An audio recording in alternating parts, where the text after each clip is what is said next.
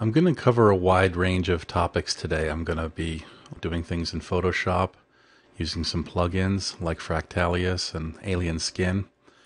I'm going to be using a little bit of ZBrush, but primarily I'm going to be talking about some work that I was experimenting with in the Maxwell Renderer.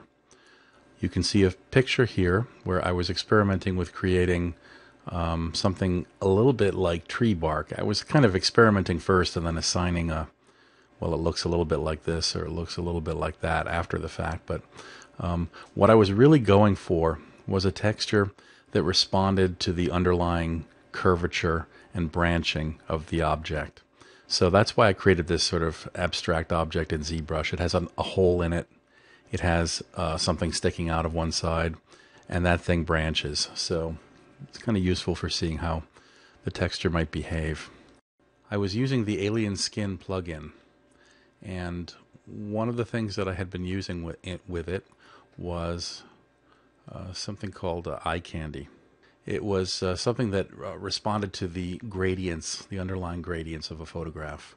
So if I try running Alien Skin eye candy, the swirl option, it's kind of interesting because what it does is it makes lines, and the lines either go along a gradient, in the case of these lines where they're sort of going around features, or, and this is when it's set to 100% twist, or when it's set to 0% twist, it goes across gradients. I was talking about that a little bit in another video, which I'll put a link to, where I was kind of simulating how electric fields might behave. So one of the things that I was playing with was that I would run this plugin around the color gradients in an image and then across them and combine the two at the same time. And what I would get is this sort of cross-like effect that you see here.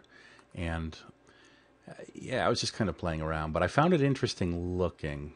I started to wonder if maybe if I had created an object in ZBrush and used some of the automatic masking in ZBrush that's based on curvature or ambient occlusion or cavities or high and low spots, that I could write out a mask and I could combine that mask with some of these other effects. Here would be a mask coming out of ZBrush, and I could combine that mask with these other plugins in order to create things like that sort of tree bark pattern that I showed you earlier. And what's kind of interesting about it is that you can smooth it yourself in different areas by sort of using the mask itself to suppress features in it.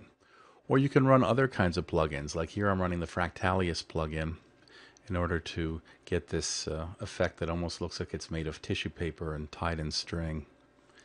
Here I took a simple image of sort of lumpy texture and I ran the twist eye candy on it, and I got this sort of swirling pattern, which I liked quite a bit, and I used it as a mask to control surface characteristics in objects in Maxwell. That's sort of a decorative approach that I thought had a nice look to it. It's something kind of that spun off of these experiments that I was doing.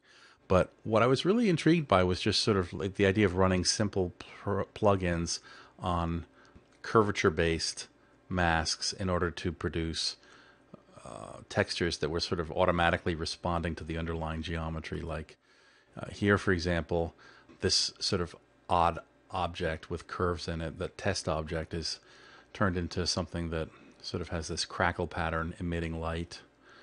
Here I'm using the Fractalius pattern and I get this sort of like web of interesting things.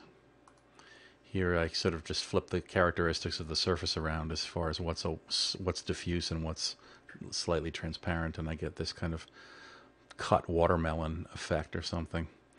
And this one I thought was particularly interesting. It's sort of like a large-scale leather skin effect. And it's all coming from the Fractalius plugin, which, if you are not familiar with it, is something from Redfield.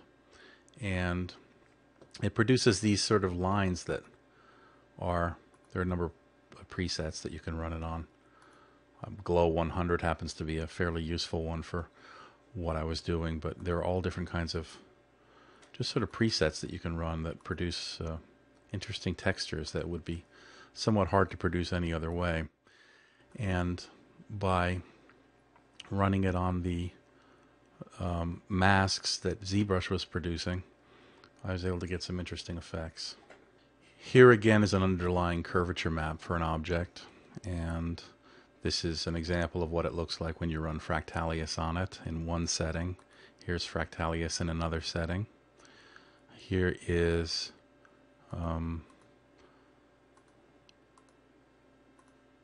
Fractalius run on more of a random pattern and kind of wrapped around.